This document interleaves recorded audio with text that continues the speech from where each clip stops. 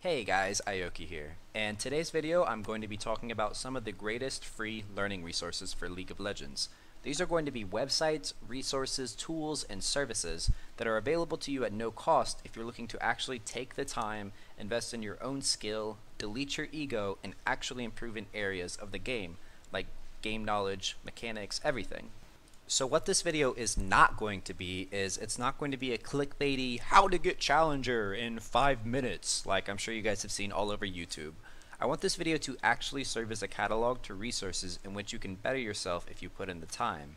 So this video is going to direct or suggest a few of the best learning resources that I use for League of Legends. And before we get started, I wanted to make it very clear this is not a sponsored video. I have no monetary investment in encouraging you guys to check out these resources. I just wanted to get that out there that this isn't a case of, where I'm telling you to check out skillcap.com and use this specific code to sign up and get a free trial or whatever. It's nothing like that. So first off on this list is the Summoner School subreddit. So this is the second most popular League of Legends related subreddit behind, of course, our League of Legends. Now the difference between the two though is on the front page of our League of Legends you're going to be finding all kinds of clickbaity material, funny memes, champion teasers, whiny posts about how X champion needs to get buffed or nerfed. I mean, you guys know what it's like sometimes. It can be a really entertaining subreddit, and sometimes it's just bleh. Like, I mean, it makes sense when something gets as big as League of Legends. Not all of the content produced about it is going to be relevant to you or of a good quality. Summoner School is a beginner's League of Legends subreddit. It's all about providing relevant learning materials, tips and tricks, lower elo players asking for advice. It's all about bettering yourself. It's a subreddit that exists for people that look at League of Legends and say, wow, this is actually, a deep and rich game and I would like to know more about it and get better at it. So if you go to this subreddit with this mentality, you're going to fit in.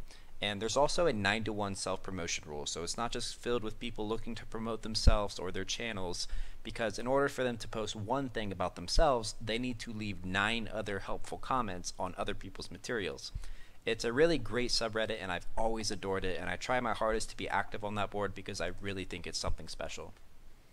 Next up on this list is, of course, watching replays of your own games. I know it's not the most exciting, but seriously, I can't stress this enough that watching your own game, watching your games after the fact and being level-headed about it and not really having any stake in it since the game is already over, it allows you to be far more objective about the mistakes you're making as a player. Watching replays used to be kind of a clusterfuck since a lot of shadier sites offered replays, but you had to download their client or you had to sign up for free trials and all that shwarbage. But not anymore. There's a lot of popular replay sites that are very well known and trustworthy. Things like LOL Replays, Replay.gg, which actually records all of your games for 2 weeks. You just have to change one of your room pages to a certain name so they know that you're not a bot. And I'll leave links to all of these replay sites that I use in the description of this video.